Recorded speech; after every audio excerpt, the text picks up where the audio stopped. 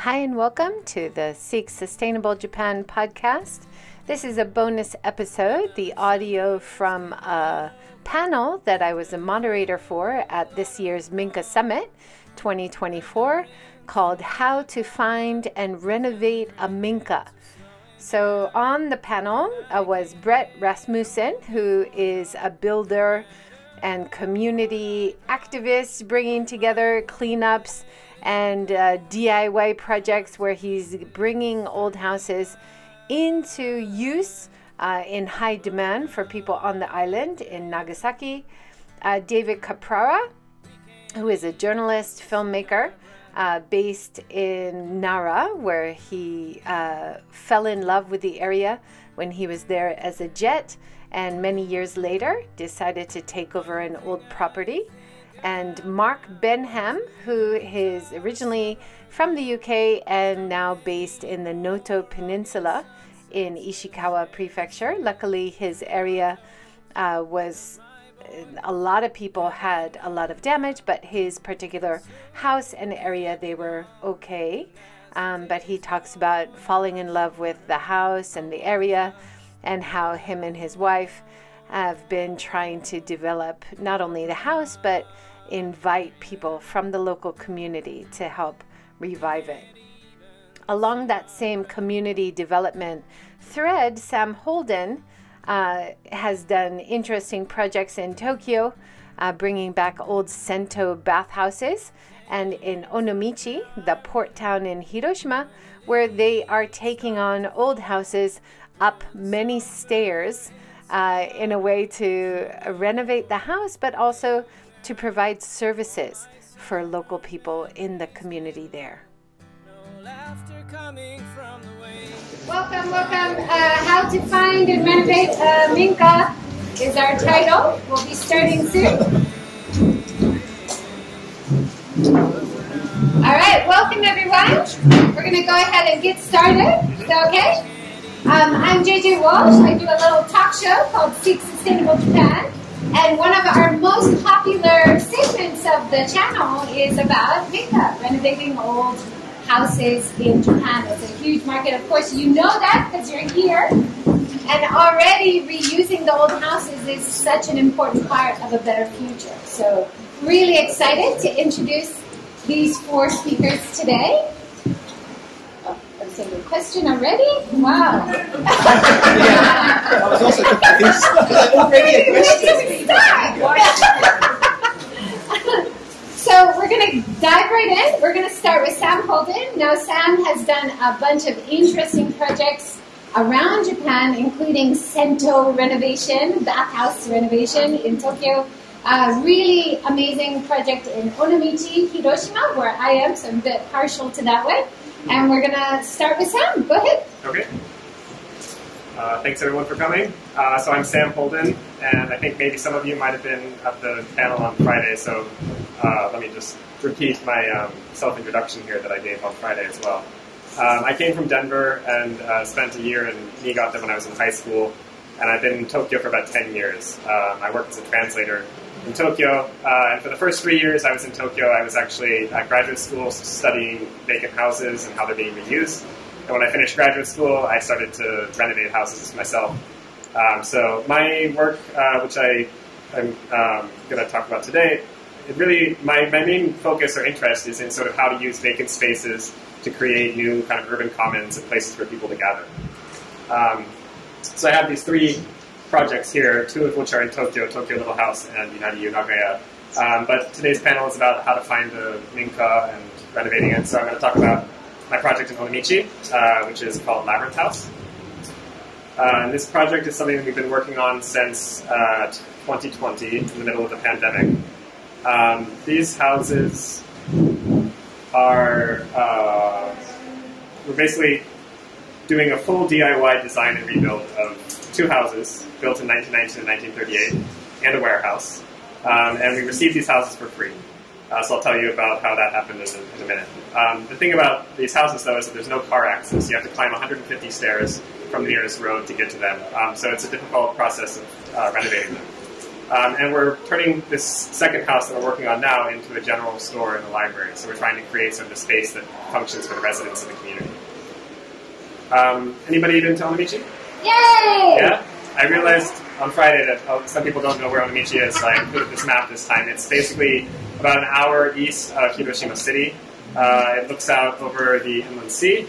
And it's as I just mentioned, it's a hillside town. So you could go out of the station, and within a 15-minute walk from the station, you have this big slope. And there's about 500 houses on that slope that are vacant. So what's happened in recent years, of course, is that a lot of them are decaying like this and falling apart. But you also see a lot of people coming in and renovating spaces into new businesses, into houses to live in. And since the mid-2000s, it's been a nonprofit organization that's kind of been at the center of all of this, building sort of a community around renovation culture. So I would say probably about 100 spaces on this hill have now been renovated into things like bakeries and cafes and shops and houses. And you can see even like one of the migrants in town is a manga artist, and he wrote this book about the whole community. The name of the book is Find a House for 0 yen and Escape Tokyo. So there's sort of there's an Onomichi dream that we talk about in Onomichi, which is you find a house for free and you renovate it yourself and you get to make a little business or something. So that's what brought me to Onomichi.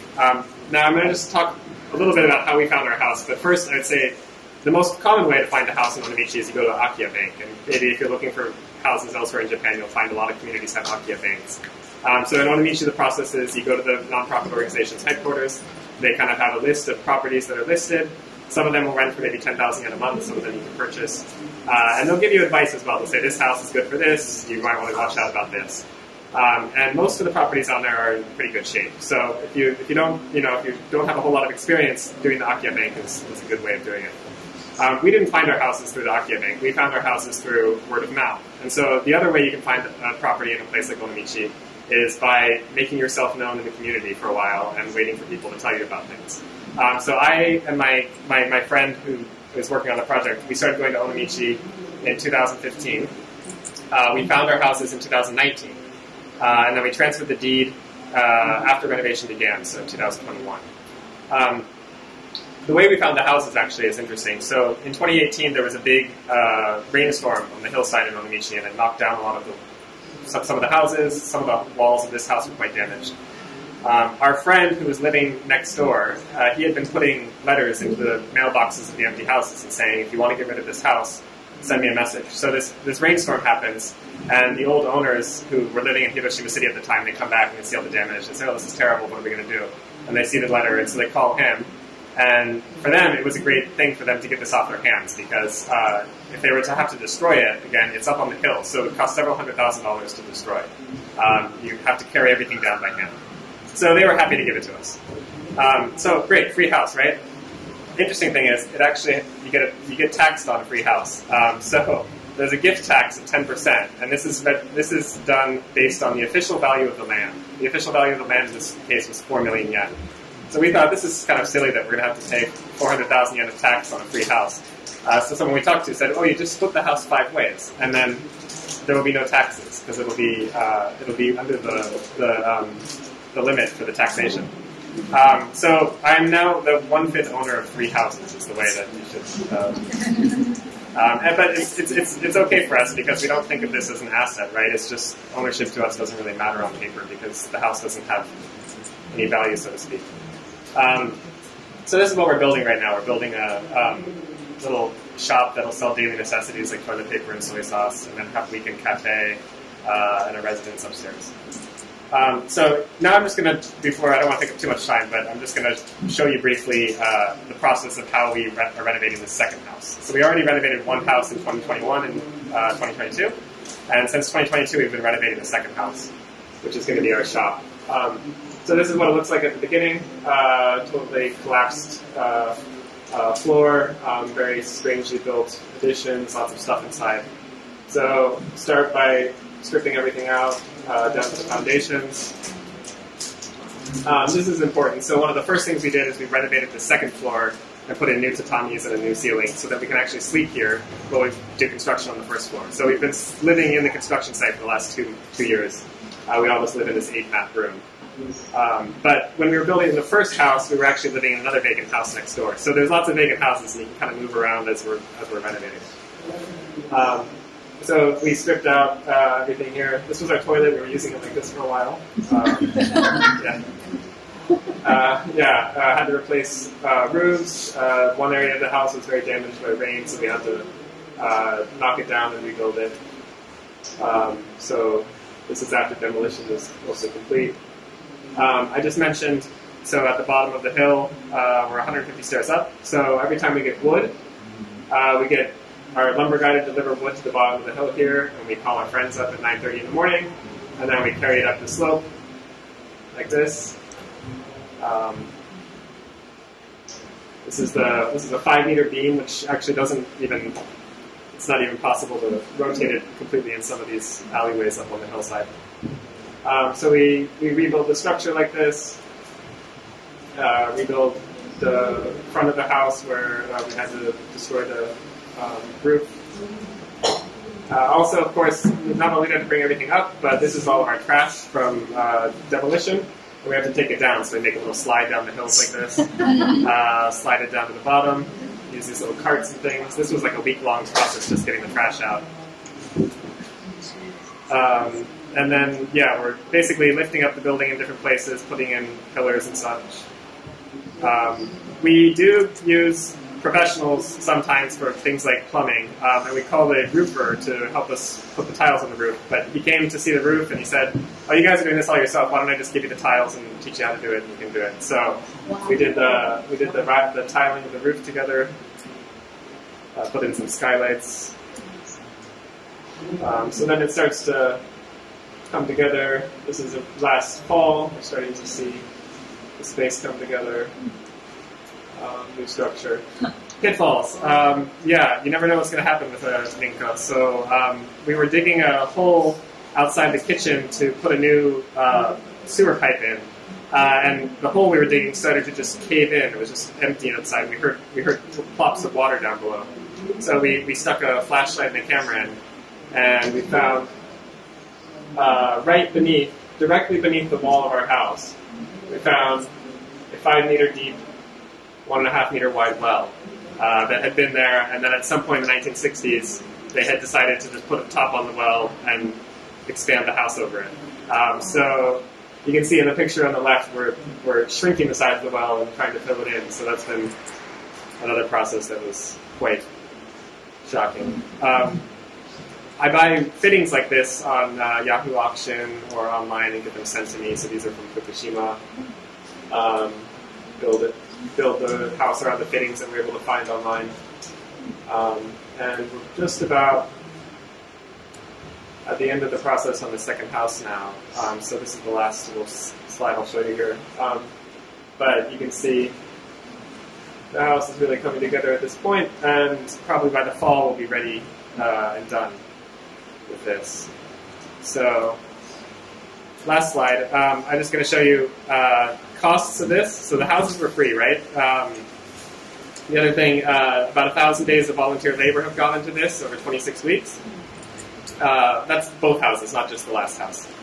So the main costs that we're paying for are materials, food, beer for all of the people who help us. And so we've probably had about 100 volunteers come in during the project, and we pay for their food and everything as part of the project.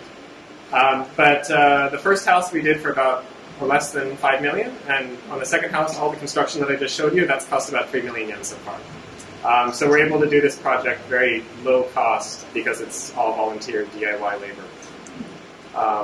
And yeah, that's it.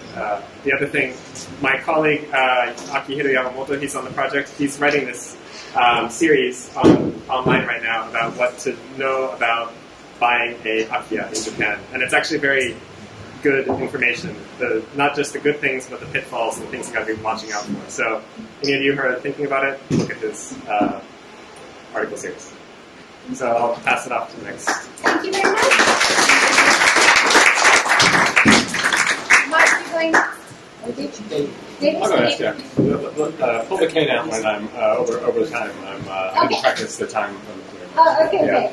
Our next speaker is David Caprara. He is a trained journalist, documentary filmmaker, He started as a jet, did a U-turn sometime in America, came back to the same beautiful area, and bought a house.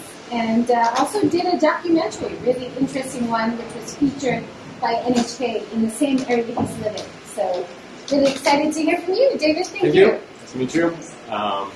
Yep, so as Joy said, I'm a journalist based in Nara. I was working in New York for several years with Japanese media, NHK, Japan's public broadcaster, and I was kind of dreaming about this Minka movement. I was online kind of thinking of like alternative ways to live. I found communities in Chiba Prefecture and other places that really inspired me. So with the attitude of, I wanted to continue with journalism, but really this era where if you have an internet connection, you can bring your work with you anywhere. I was very inspired by that, and I met a lot of people experimenting with that in very interesting ways in Japan. Not a lot of breaking news out in Nara, but slow news, documentary, and kind of more well thought out news. Me and my wife both are filmmakers and do journalism. I kind of use my Minka as a hub for traveling all around the Asia Pacific region. I was with CBS News' Tokyo Bureau before they closed down entirely 2 weeks ago. There's no more bureau, so but I'll tell you about this story. This is last year that got this.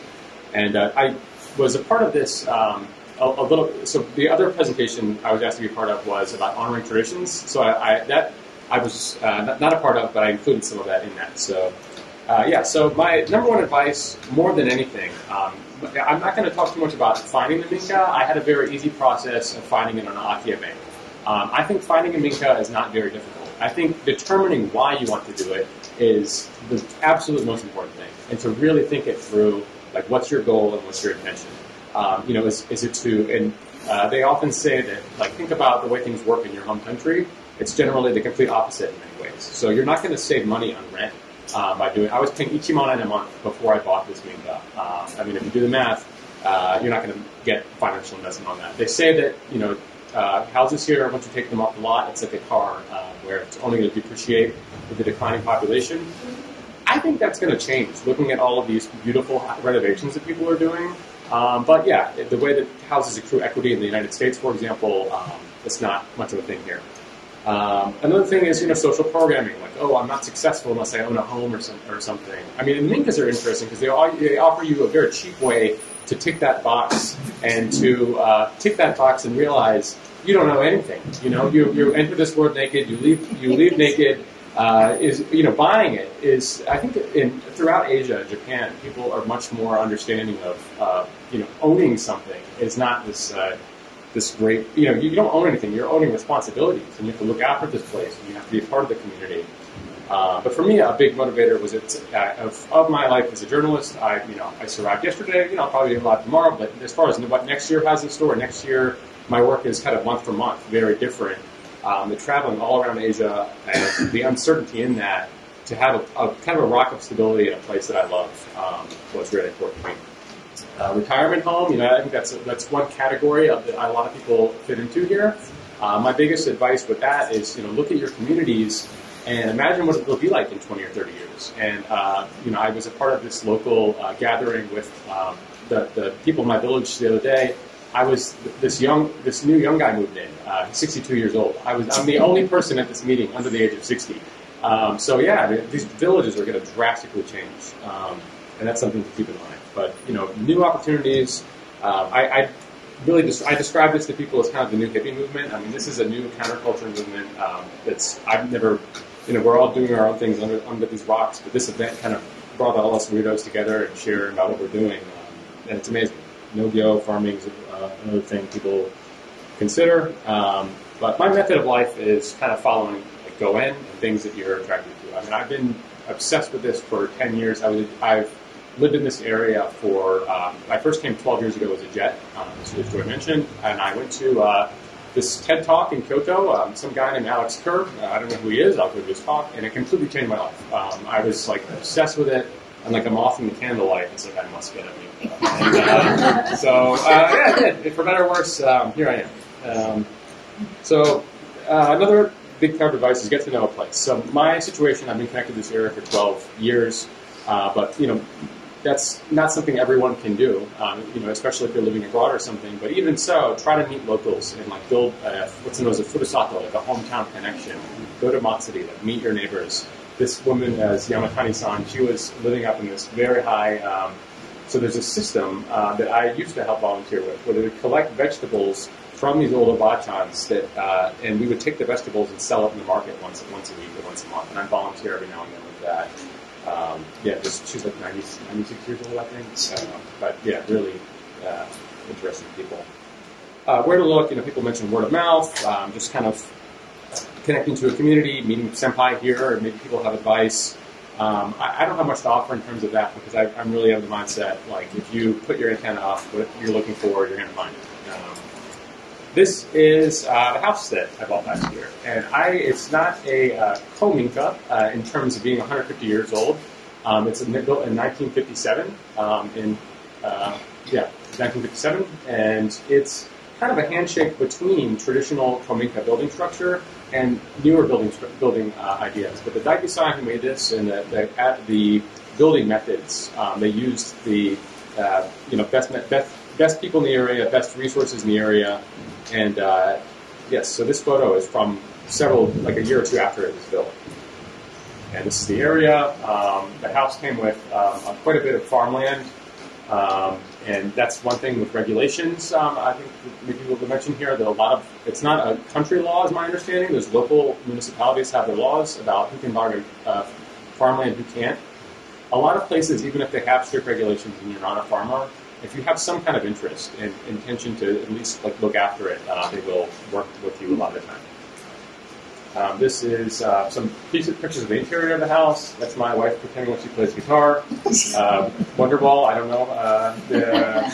The best. Yeah, that's her area. She uses an office. There's like a Hanase area in the back.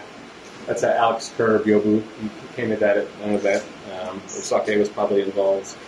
This is the Zashiki area. But so you go in, and this building is not from 150 years ago. This is not an Edo Jedi building, but this one apartment in the area. So this is a Shin-kominka, like a new old house, because one day Showa will be 150 years old. And when you walk in here, the way that it's preserved, I mean, you kind of feel like you're slipping back in time to a different era. And I've kind of fallen in love with the house. This is the Christmas lights, and I mean, the one thing that is really nice in that, just like moving into an Akiya, communities, just like seeing houses lit up after being dark for years, they get so excited to see people. And there is like an apprehension of outsiders, but I think that if you put yourself out there, make yourself open, you will quickly make friends. This is my area I use as an office. Not quite sure what the use of this room is. It's kind of turning into a dining room. That's where I do some work. This is where it's very cold in the winters, and so this is where I like a cat sit in the sunlight and try to get warm. I am of the Italian descent, and I recently found a recipe book from my great-grandmother, her biscotti recipes from Italy. So I took those recipes. So my biggest advice is like your self-introduction. And you got one chance. Like when you meet your place, just like, it doesn't need to be anything special, but just like even the smallest thing, just like meeting your neighbors and saying, hi, like I just moved in. Like that changes everything, like getting to know their names and everything. So big advice is like trying to just say hello and meet whoever you can. Another thing is to honor, the ancestors of the house. These are not just buildings and properties. This is I view this as carrying the baton. Like you're catching the baton from these forebearers, and you might not be the descendants, but I think you can still respect them. So I'm actually I don't throw the word monk around lightly because I work, but I am a registered Shugendo Buddhist monk. Or Yamabushi is another word for it, and this is me and my teacher performing a house blessing ceremony where this is like the Buddhist version of popping a bottle of champagne and saying, here's to the next 100 years, but also respecting the ancestors that lived in that house before. So they did a ceremony like that. So my house did not require a lot of repairs, like the roof's in good condition. A lot of the rooms, I haven't done anything huge, but the house was completely filled up with stuff. And the previous owners, there was two brothers who, the first chance they got, they grew up there. The first chance they got, they left the Inaka and they never came back. Like, they left it running. And this is a common story. Their parents lived there. Parents passed away, and they didn't really know what to do. They're paying taxes on this, so they decided to sell it. But it was this perfect situation where they're like, wow, like this foreigner wants to, like, it cares about this area, and like he's like, we don't really want to get out of here, but it worked very well. I mean, they're very mutually very happy about every angle of how this went down. But the house was just filled with stuff, and they had hired a company to throw everything out. And before they gave me the key, they basically said, come in by yourself, here's your key, you can borrow it, Post-it notes. And this is something that some people have the experience of doing. You might want to try to negotiate yourself if it's a similar situation. But I just put Post-it notes, or like signs that said Shobu, on things that I definitely wanted to throw out or keep, like Nukosu. And just put it on everything. And I found some pretty incredible stuff. One is this record player that I'm very happy to have fixed and is now like Bluetooth playable, and all kinds of old newspapers. Here's a Ford ad. So for some reason, the house that had these newspapers, Showa Ninen, which is 1927. A lot of newspapers from that era. I don't know why, but to preserve this, to preserve what was treasures that they wanted to preserve, they wrapped things in this junk newspaper. But 100 years pass, and this junk becomes this Model T advertisement, and there's like these 100-year-olds, like Hideki Kojo. And so here's one of the treasures. Is these are these bowls from Wajima, this area that was affected by the earthquake. I think you all know in New Year's. Maybe some of you know, some of you don't know. It's very famous for its urushi lacquerware. So we have a lot of that inherited. Traditionally, a lot of Japanese people will whip this out like once a year, special occasions, and then it doesn't really see the light of day. But actually, to take care of it and preserve it, you should be using it and washing it. And so that's what we intend to do. Our meals are not always traditional. I think the first one was like shrimp gumbo, but it was good, yeah, and the bowls seemed to enjoy it. 2 minutes, okay, I'll be quick. Hanging scrolls. This is a picture of the owner that I bought the house from and his mother. And I found these photo albums, and I said, you need to take these. And they explained to me, in 20 or 30 years, I'm going to be gone, and someone else is going to be having a moving company to throw this out. I would, like, as a journalist, if you can make use of this and take your stories, please do. So I do it. I found some really great pictures. A lot of these are like 100 years old. It's like all-girls school in Wakayama. These were in... just amazing. I'll try to respect the time limit last through. But really great quality photos. This is the two brothers, the guy at the Akia Bank in the middle. And invite the mayor over, but 5 minutes before I headed out for this event, I was late because the mayor just stopped by my house without notice. It's like, I got something to talk to you about. He's like, I want to come in. It's like, oh man. But so we did. And another big advice is don't be afraid of ghosts. So a lot of people in Japan are very superstitious. I don't even believe in ghosts, don't believe in ghosts, whatever.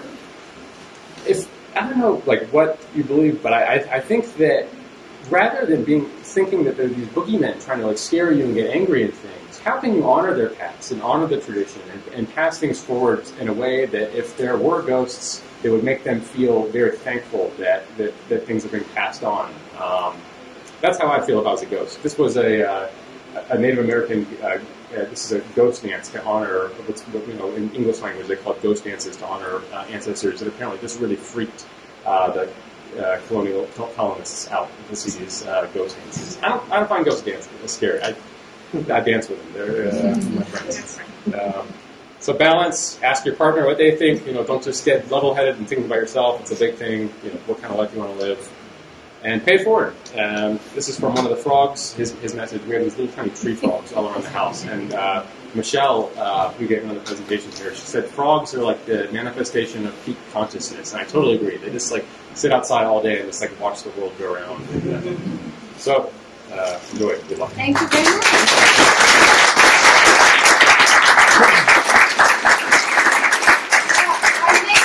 Our next speaker, Mark, did a presentation with his amazing partner, Minka, the other day. They are based in Noto, which was affected. Luckily, their house was okay. But they have really done some creative changes in their house, and so very interesting, more artistic, creative approach to finding and renovating a Minka. Looking forward to it. Go ahead, Mark. Okay. So my name is Mark, and I own a Shinko Minka, I guess. A relatively newer house, I guess, but in design, built like the old houses. And with my wife, who is just sat here, and she is the real brains behind what I want to show you today. So I have 1, 2, 3, 4, 5 different projects in the house that I renovated, and I want to show you some pictures and talk about this. Before I talk about this, I really want to emphasize the kind of person I am. So, like, I am a humanities person. Like, I'm a linguist. Yeah, I like theology, philosophy. So I have spent my entire life talking and never touching a hammer. So I came to Japan, and me and my wife, we got a house, and my wife is a dreamer, and she dreams big. So, well, this is the point. If we wanted to manifest these dreams and we paid a professional to do it, none of them would exist. So I had to learn the skills. And these are the results of the skills I had to learn. Okay? So, if you have never done any kind of DIY before, I am testament to the fact that you can learn. And if you have someone telling you to do it, and a bit of YouTube skills, and some friends you can talk to, you can accomplish some truly incredible things. And I hope you see that in some of these pictures. Yes, well, let's see. You can decide if it was okay or not. Okay. Okay, very first thing I want to talk about.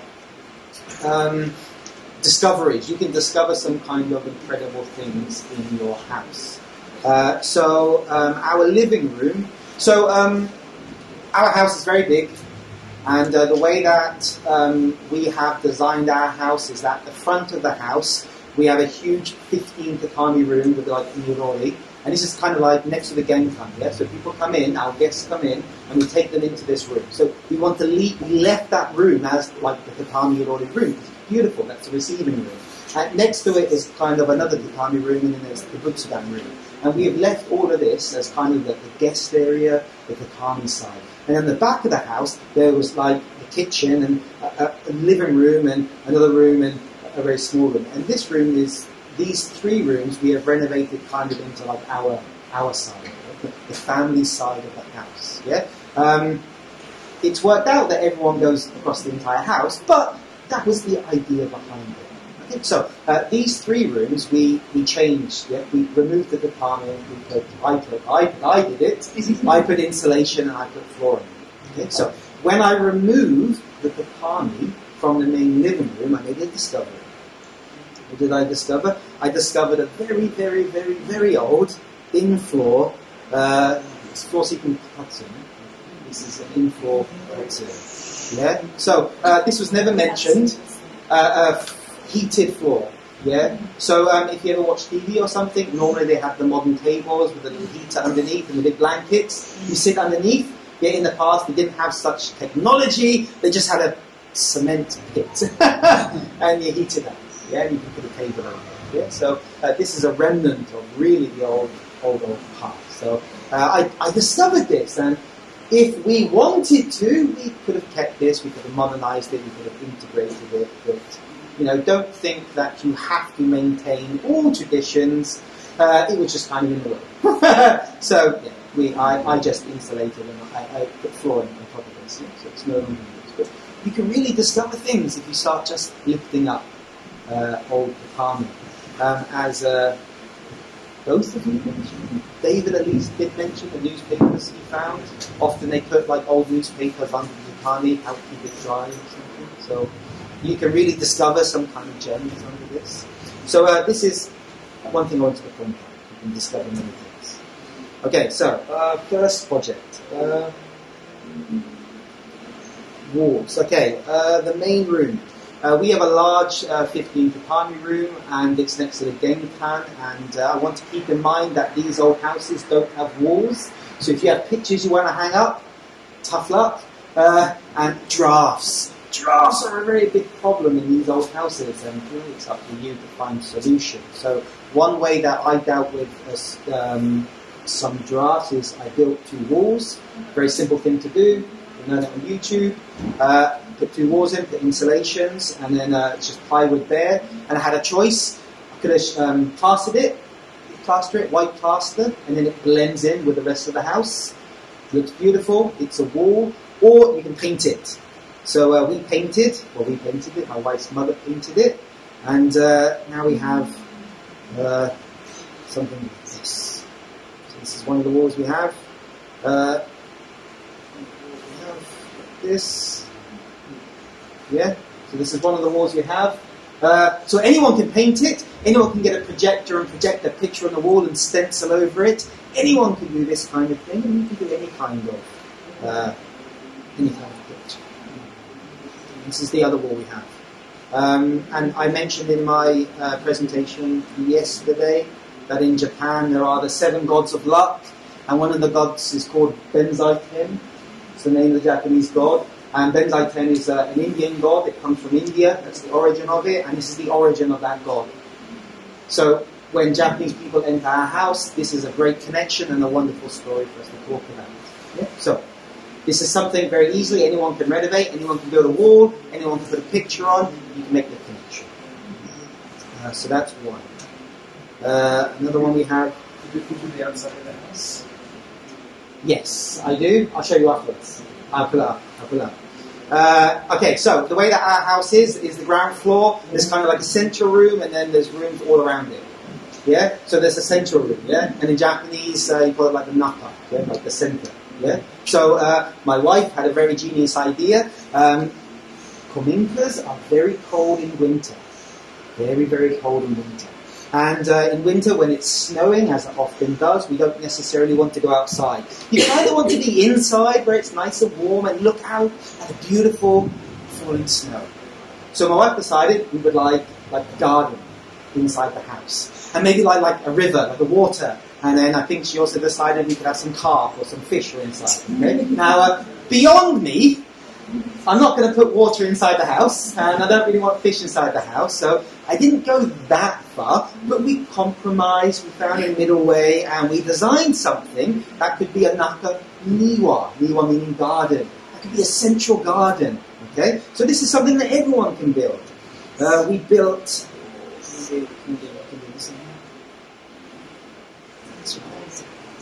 Here we go. So this one is literally, all I did was, I just took up the tatami, and I had an empty floor space. I divided it in half, yeah, and half of it, this right half here is just flooring. It's just basic flooring. I've done that multiple times before. It's very easy to do. And on the left-hand side, you'll see I built a bridge. And in between it, I just filled it with the white stones you get from any hardware store. They're everywhere. They're very cheap. Painted the side red. It's walkable. Yes? I just want to add that the initial idea was to get water, and these stones in Zen resemble water. So that was the easy replacement, just for some people who don't know. Yeah, so that was the compromise. We got the water in the form of like a Zen theme.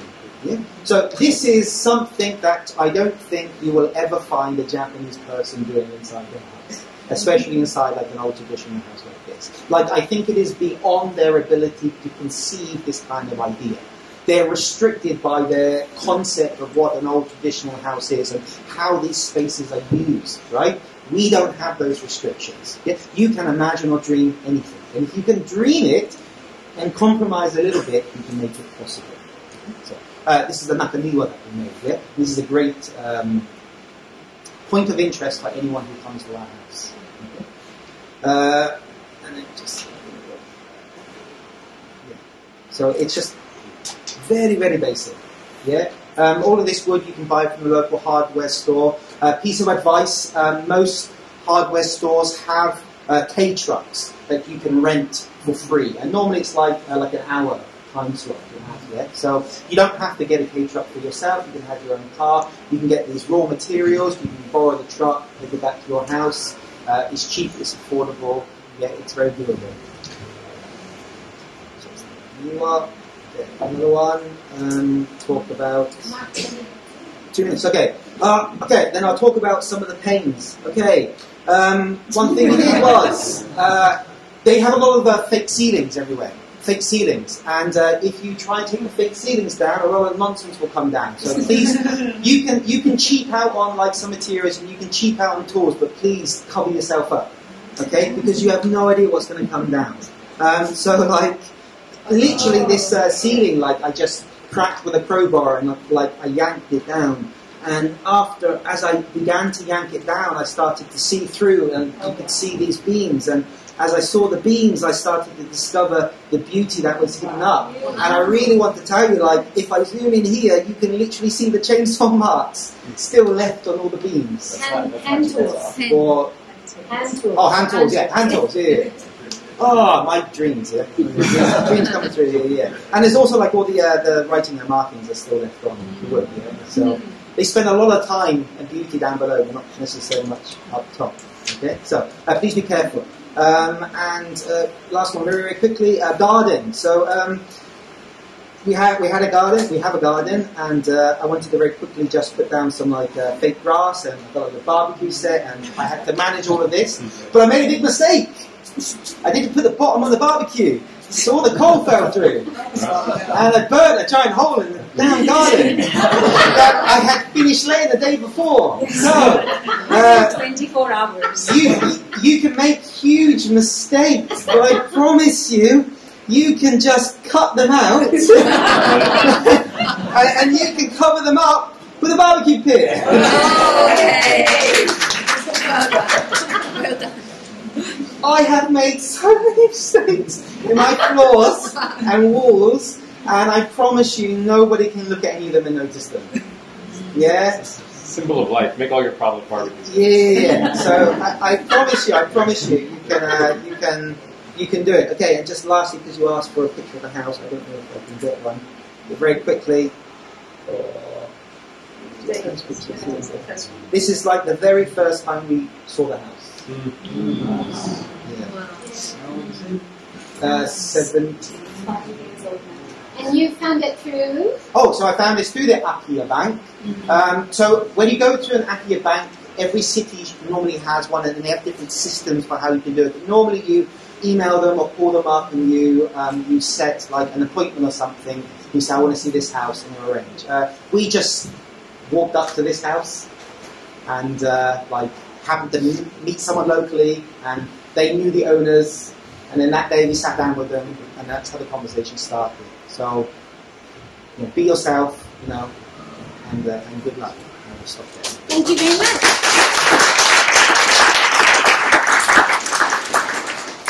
Our last speaker, he spoke yesterday as well, Brett Rassmussen, and he was listed originally as others. Okay. So this is our others. Doesn't have images, but such a wealth of knowledge of finding old houses and renovating to make them useful on Ojika Island in Nagasaki. So we're so happy that you can join us, Brett, and enjoy listening to his insights. All right, go ahead. All right. Thank you, everyone.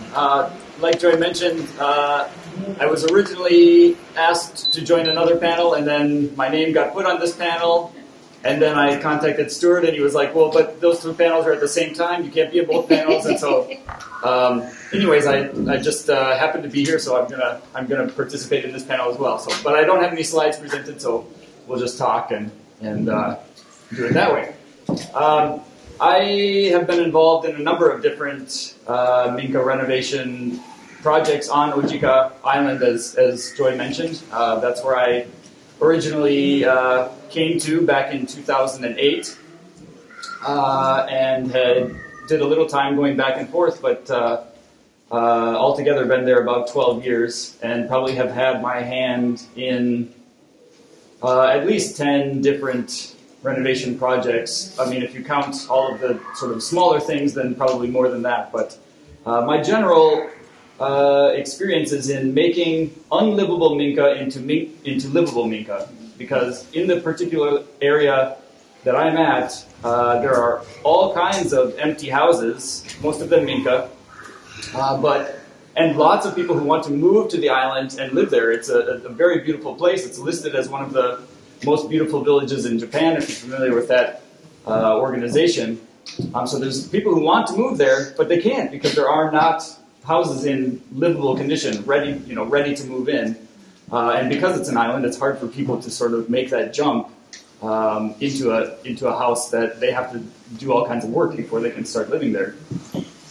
So I started my process by moving into an unlivable condition Minka for free, talking to the owner, getting permission to live there for no rent, and then I fix up the Minka while living there, and as soon as it becomes sort of a livable condition place, then I give that Minka back to the owner. He's then able to rent it out to someone because it's in that condition where someone can move in. And then I move on to the next empty, unlivable house and repeat the same process. And when I originally started this, I didn't have any sort of intimate knowledge of Japanese carpentry or tsuchikabe, the earth walls, or plumbing or electrical. I had some basic knowledge from growing up on a farm and working with my dad, fixing tractors and doing just sort of handyman type stuff around the farm, but no real intimate knowledge with Japanese stuff. And so I got that experience by moving from house to house, doing projects very unprofessionally in the beginning. So my first plastered walls were, they're rough and kind of ugly to look at, but they got the job done. And that gave me the opportunity to sort of have the freedom, because it was already an unlivable condition house. I could pull walls apart and pull floors apart and look at how things were put together, and then gain a lot of experience that way. And I really didn't then have to worry about if I really made a big mistake. It was already unlivable, so there's no loss there. But thankfully, I was able to bring them all to a condition that were of mutual benefit to both of us. I'm gaining knowledge and skills, and the owner is then, in return, receiving a house that they can then rent to someone and actually, benefit the community. So after I did that about 5 times, I had gained enough skills where I could do that as my income. That's what I primarily do as that's my life. That's my task these days. So my viewpoint then from the ability to find a Minka is usually through word of mouth. That's the way that I have primarily found my opportunities. And what I have found is that, particularly depending on the community that you're looking at, most communities will have an Akiya bank, and the island that I'm on has an Akiya bank, but the percentage of houses that are actually listed there, as opposed to the percentage of houses that are actually empty and potentially available, it's a tiny percentage is what's actually listed in the Akiya bank. So if you actually are able to get to the community, and as some others have mentioned, make those connections, then it opens up a whole large world of other possibilities. And that's not to say that the Akiya bank is bad or anything. It's just that's one option. And it's only sort of scratching the surface often in a lot of these areas. So just kind of maybe keep that in mind. If there is the opportunity for you to spend some time and make connections in that community before you decide on a Minka, then that can be a really good way to go about it. And then that also allows you to get a sense of the community. Is this a place that fits the kind of lifestyle that I'm interested in? Is this, are there people that are interested in, similar things to me? Is this going to be a good fit before I actually move in there? And then, of course, there are other solutions. There's not just this sort of town Akiya banks. There's also Minka associations. There's the Japan JMRA. I can't remember it's Nihon Minka Saisei Kyokai. They have a Minka bank as well, which is often most of them are sort of listed as being available to move to a different location, But oftentimes, if you actually contact the owner and see what the situation is, a lot of times you can actually, they're not necessarily aware that somebody would want to use the house on the land that it's already at. And so if you tell them, yes, I want to use it here, a lot of times that can actually be a possibility. The house is on.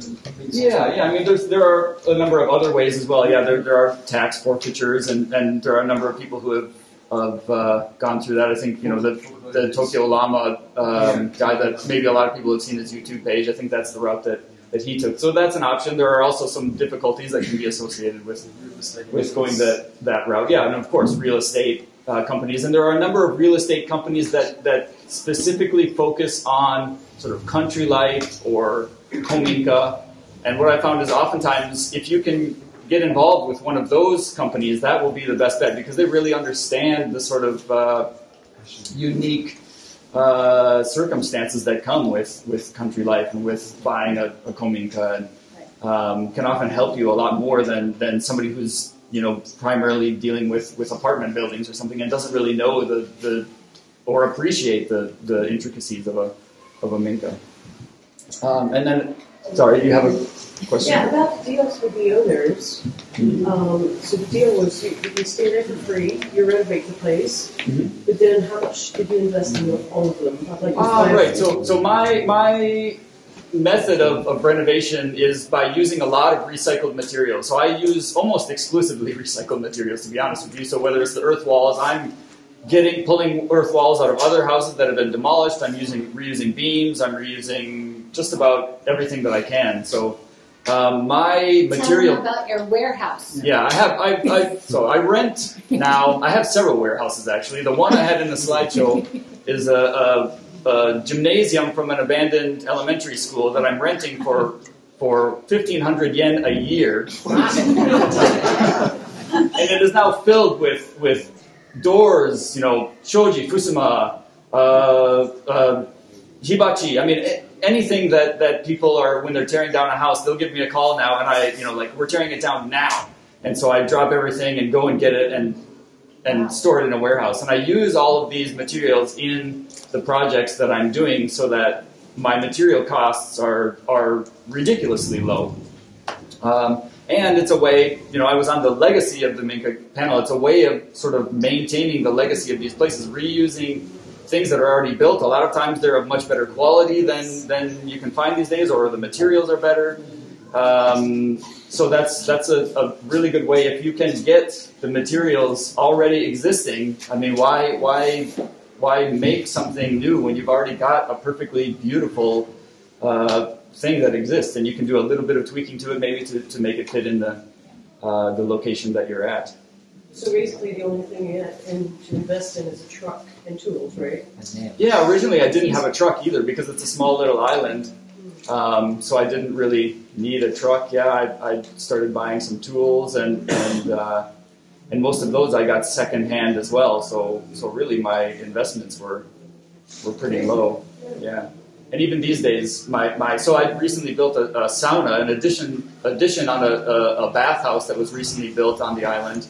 My friend was starting and asked me to build the sauna there, and I did that with about 70% reused material. So it's an earth-walled, traditionally built, using traditional joinery with an earth-walled center, and the earth is all recycled. 70% of the beams are recycled, the floors. So it can become a really good option, but of course, not everybody is going to be able to do that. That does require, it came after many years of kind of doing this sort of project.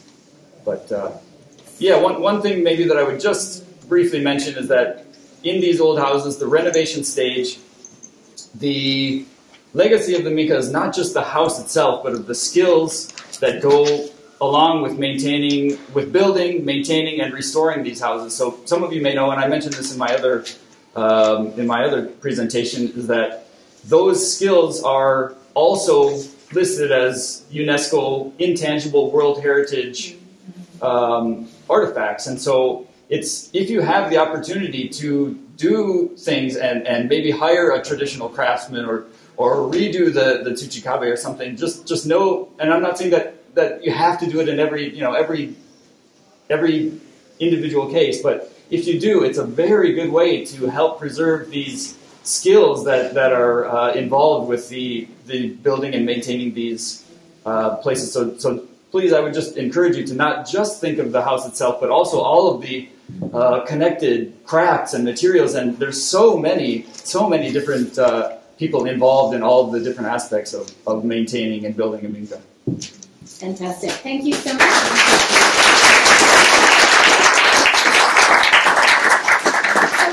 We have some time now for questions, but before that, I would love to get you guys to comment on, as you were listening to other people's presentations, anything you want to comment on about other people's presentations? I had one question for Brett. So I have heard mostly through Minka Summit about Minka renovations in general throughout Japan, and it met naturally doing that. But I didn't know so much about Kyushu in particular. Now, I heard that, Osaka Banpaku is coming, the World Fairs, or, I don't know the English word. The Banpaku is coming to Osaka, like a World's Fair type thing. And in the late 1800s, they had one somewhere, I think it was Paris, but Japan had two booths. There was the Japan booth, and then there was the Kyushu booth, the Sasama. It was a different country presented. So are the building techniques used in Kyushu similar to what you see in Honshu in these old Kaminka, or is it pretty similar? I mean, thanks for that question. It's different in all different areas of Japan. I mean, I wouldn't say that there's like a Kyushu-specific building style, and even on the island where I'm located, it's different from mainland Kyushu, and a lot of that has to do with the different weather patterns, the different climates, whether it's by a mountain. My island obviously is surrounded by ocean and deals with typhoons a lot, and so you see a lot of different individual quirks, and you even see it down to so that all traditional Japanese houses had tsuchikabe, right? But the way that you tie the bamboo to the nuki, to the frame on the inside, is different depending on the place that you go to. So the island that I'm at has a specific way of wrapping the rope around the nuki before you start putting the first plaster on. And you find these different individual quirks are different depending on where you go. So that's something as you're doing a renovation of your Minka to kind of keep an eye out for. What are these sort of individual quirks of the location that your Minka is at? Thank you. Yeah, I appreciated what you had in your presentation, David, about sort of the decision-making process of whether you want to take on a renovation of a Minka or something like this. And I definitely share your belief that you're not really buying a real estate asset or something when you're getting a Minka, right? It's actually more of a money sink. So if you're going to have a fun time and gain, richness and value out of the process of renovating it or being part of the community in a meaningful way, then it's definitely a good choice. If you're wanting it to hold value over time, I don't know if that's necessarily the best thing to do. And so, yeah, but as you say, you're really buying into a social network. You're buying into a community, and that sort of being aware of that the building exists within a larger context is really important, I think. Yeah, I would maybe say, did Mark and the Hick, the fragrance, the beautiful fragrance. Not smell. Yeah. I would just say that the idea of putting the nakaniwa in the house is definitely a unique one, and it sort of sparked something. For some reason, I've always had this dream of having water inside my house as well, and so I think making the dry the dry garden on the inside is maybe an interesting way of incorporating water into the interior structure of the house. Pottery things like that, and it's got a system, and you goes can. through them. Has anyone been to Naoshima? This much depth. Naoshima has one of the art houses. Has the beautiful goldfish pond under the floor, so there is a lot of creativity in artists in Japan. New skills to learn. Painted a goldfish pond on the concrete outside in the patio area. She painted a goldfish pond. So you can do it with resin as well. Exactly. Mark, did you have anything? I just want to talk about specifically this idea of getting used materials. Houses are are pulled down all the time, and companies have to pay to get rid of the stuff. So you can just go up and be like, yo, can I take some of that stuff? And they were like, you want to save me money? You take it. So this is a really, really good point. Yeah, the doors we just received. Oh yeah, so I didn't show you a picture. That's a shame. So we have the old cloth material doors, and we just received 20 kind of like bamboo style summer doors for free from a friend because they were tearing the house down. So 20 doors. So we just changed all of our like in-our side, garden side doors, and the Nakaniwa doors are now all bamboo doors. So the view is just leveled up for free. Yeah. So. That's awesome. Any questions from the audience? Yes, in the back. How do you deal with like building codes and things like that? Because you've got, for instance, things like do it yourself. Oh, yeah. In the U.S., there are rules and regulations and even about guidelines on stairs. Don't tell anyone. It's inside. You can't see. Yeah. I mean, be careful not to touch stuff when you break your house in one go. But like if you're just putting a wall in, then it has no impact.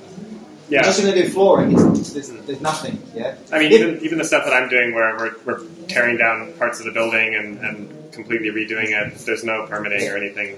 There are legal stuff you can't do, like electrical work. Yeah. Don't do that. Yeah. And laws are getting stricter, and I would just say that now there are laws that have been reintroduced in the last year or so that you can't do over a certain percentage of the structure without getting a re-permit. And it also is going to depend on the location that you're at, because there are zones in Japan. There are city planning zones, and there are quasi-city planning zones, and there are outside planning zones. And so each of those have different laws and requirements associated with them. And sometimes you need to apply for a permit. Some areas you don't need to apply for a permit. And with all of those, the key thing to understand is that just because you don't have to apply for a permit in a certain area doesn't mean that you can do illegal construction. I mean, people do it, but it's illegal. And so you need to be aware of that. Whether you choose to do it or not is up to you. But be aware that just because something doesn't require a permit does not mean that you can just build whatever you want, according to the law. Yes. I want to put a deck on my farmland in the area. I want to put a deck out there. You can't build on farmland. Yes. But then my real estate agent said when I bought the place, build it anyway. And then if they ask you or challenge you on it, just say, I didn't know. Yeah. So would you guys advise like hiring someone to help you do the planning? The outside stuff is visible and people might complain. But if it's inside your house most of the time, as long as you're not destroying like a wall that's going to collapse your house. Yeah, I mean, Brett's answer is the best answer, I think. Definitely, you should listen to him. I think, generally, if you build something that is against the regulations, they'll come and tell you to take it down. That's the worst case scenario that could happen, right? But you definitely would want to be getting advice to make sure that you're not breaking any rules. So I said I'm not taking any permits out, but I do have a local architect who I consult with when we're talking about how to do stuff, and he gives us advice. So he's not doing permits for us. He's just giving us advice, though, so we don't break any rules. So you do want to be careful.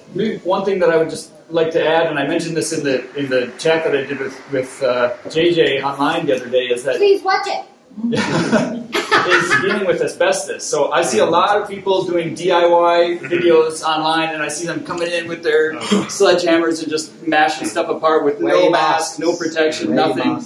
And I want to let you all know that just because something is a kominka and it was originally not built with dangerous materials, it was all originally built with earth materials and stuff. A lot of the stuff that was added afterwards is almost guaranteed to have asbestos in it. So whether it's ceiling tiles or it's the wall panels, I'm forgetting the word, but if they redid for example, like a kitchen wall with fireproof panels around the area where the cook stove is, that is also 99% guaranteed to have asbestos in it. So don't just go around, mashing up walls and think everything is going to be okay, because there is asbestos in a lot of things.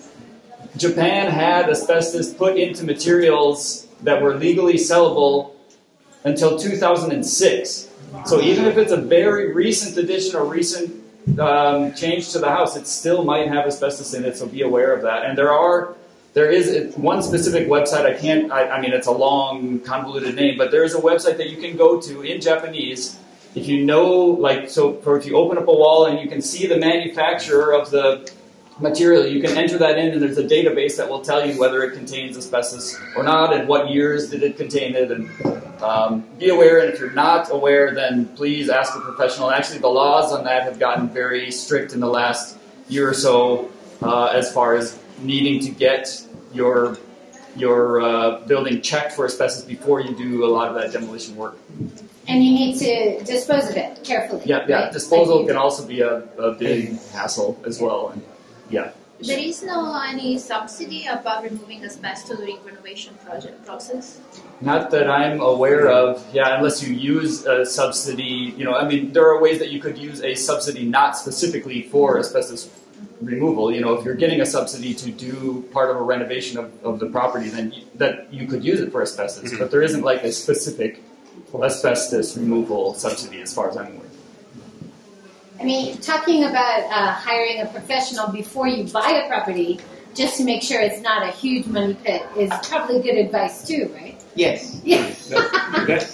But things like finding a well, they can't check for everything, but they could check for basic things before you invest. Right? How to do, sure. I tried to do that when I bought my place, and trying to get someone in the office in Tokyo and getting a key and going through the real estate agent, something like that was almost impossible. So I would hire. I mean, what we did is hire a reform company, renovation company, and they go with you through the house, and you're going to hire them to do some of the work anyway. So they're invested, and they give you really good advice. That's what we did. Is that kind of? Yeah, like I will say that the word of mouth, the power of word of mouth through that. Like I have an architect friend that is from Kobe originally, but then moved to Yoshino. And she is just so passionate about, like, she's not performing any of this work herself, and she's working basically for free, like these peanuts. But basically, because I'm intending on using mostly people local to the area, that gives them work. It's like they might not be doing it themselves, but they know who the right person to go to is. Yeah. So I think a lot of communities, that's a common thing. You'll find someone that knows that even if they don't know, they know the right person. And rather than hiring a huge company that you find on Google or something, and asking around is usually a good route for that. Yeah. Anybody else? Yes. With the Kia bank, do you need to have like a residence requirement or residency visa? Or I've heard cases where if you have the Japanese spouse, it makes things a lot easier. Just for the loan. National laws, you need nothing. And it wasn't until last year in autumn, they informed me, I bought my house in July, and they said, just to let you know, if you intend on buying any additional land from October, we're going to start checking what someone's citizenship is. So they weren't even checking what country you were from, legally, like with the legal requirements. So that being said, even though you can buy the house without being a resident, one huge thing that maybe everyone here who has a Minka has tapped into is Hojokin, this assistance money and grant money. And a lot of these do have regulations that you have to be, your juminyo, your residency has to be not a Japanese citizen, but you have to be a resident of that town, living there full time. And if not, you don't get this huge wealth of assistance money that you'll get for like replacing windows or all kinds of different. There's a rainbow of Hojokin out there, and yeah, so being a resident of there. I would also advise getting someone to help with Japanese and legal paperwork. Yes. There's a lot of things if you don't have the language, and even if you have the language, it's a lot of legalese. So I would hire someone as a go-between. Sam's a translator. Maybe you have some good people to refer us to. I already did one deed transfer. I don't know if I want to do another one. So, yeah. I have some contacts if anybody needs. Any last questions? Maybe. Thank you very much, everybody.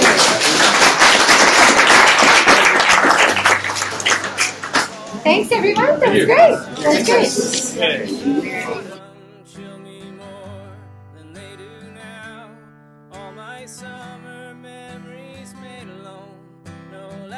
Coming from the waves, will I be lost among the shallows, chasing warmth from the sun's rays?